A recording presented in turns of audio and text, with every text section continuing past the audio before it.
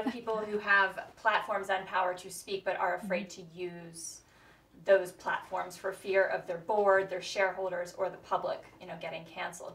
What's your advice to those people who have the power and platform to speak but aren't doing so? Can you repeat? I would give that, there's actually two sides to the answer that I would like to give to that. One part of it is that we have a job to do. We have to let them know that they are supportive. We have to let them know that we will buy their products and services. We have to be organized, and we have to speak up.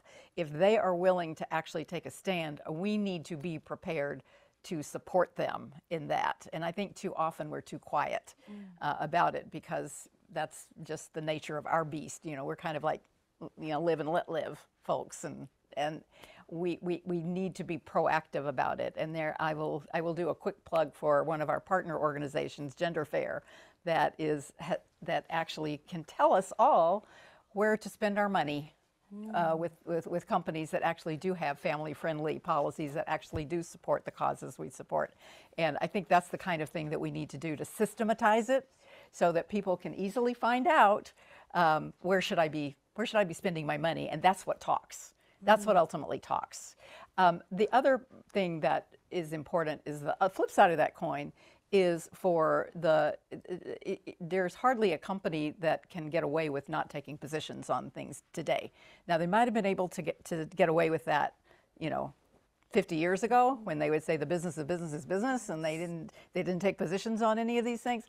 The employees today expect the companies they work for to have some kind of ethical positions, and they're going to be paying attention to it, and so do shareholders, and so do customers. So I think it's so companies and organizations and individuals can no longer just shy away from taking positions, because they're going to be called to task by somebody at some point. And so if they're going to be called to task by somebody at some point, they had better figure out which side of history they want to be on.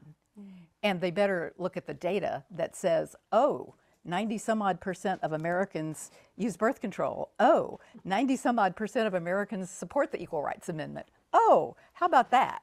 They need to not listen to just the loud voices. They need to actually figure out where they want to stand.